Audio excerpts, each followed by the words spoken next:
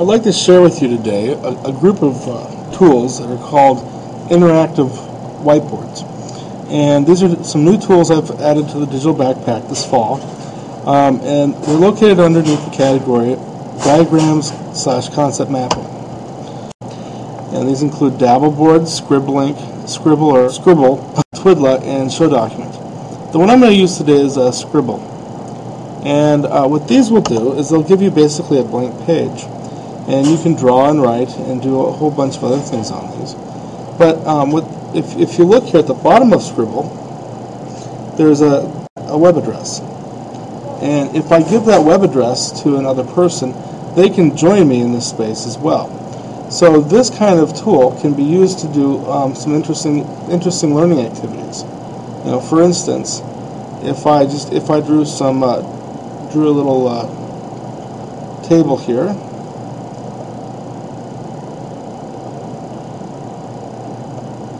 I could use this to do a interactive KWL activity.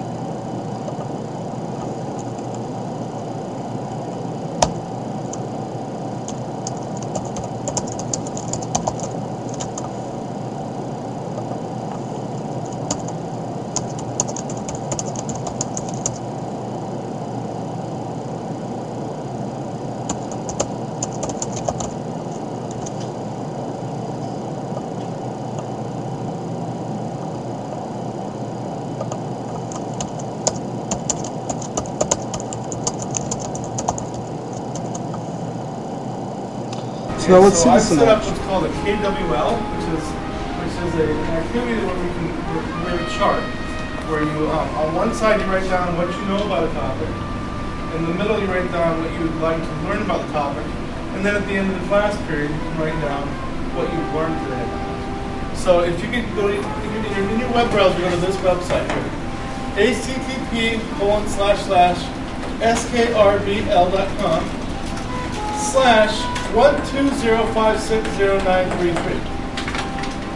And what I'd like you to do this about is about what you're doing in class. So you guys are working PowerPoint, so I'd like you to fill out what you know about PowerPoint and what you'd like to learn about PowerPoint. And so we can leave the third column blank for now. So this is the product after having a whole class work on this.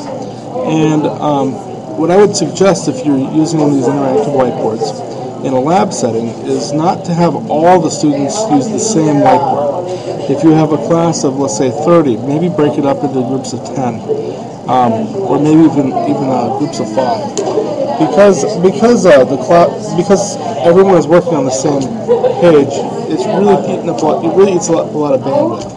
And so it can really slow the website down if you have more than 5 or 10 people working on the same whiteboard at the same time.